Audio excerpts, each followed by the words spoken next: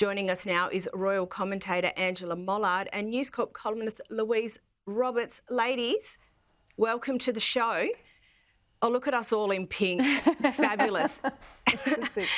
Angela, I'll start with you. The Archwell Mental Health Awareness event gave the Sussexes a huge tick, but it was very quickly followed up with a trip on a private jet to go on holiday. How did these things happen?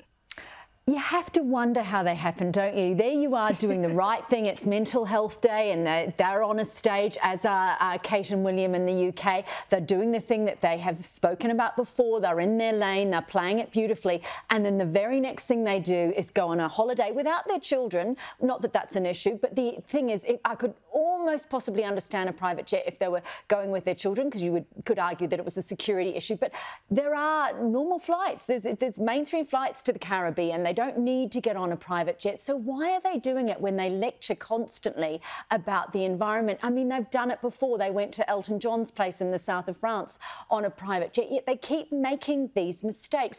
I don't know, are they so dumb that they don't think they're going to be called out? I just don't understand their reasoning, and I don't know why they're not being, as you said, Caroline, better advised on these things. They just almost seem like 20-year-olds playing in a sandpit and getting it horribly wrong. And Louise, I think that's the point, isn't it? At what point is there a proper reset? At what point are they working towards a steady future rather than lurching from a little bit of good and then onto a disaster? Well, yeah, exactly. I mean, the reset should have happened once the Queen had passed away, and certainly before King Charles was crowned as king. That's when the reset should have happened. Clearly it hasn't. I still hold out some hope that they will come to their senses and perhaps go back to the UK and realise that family is what is important. It's not about sort of making these Hollywood pals who, as we know, seem to be tiring of them somewhat as well.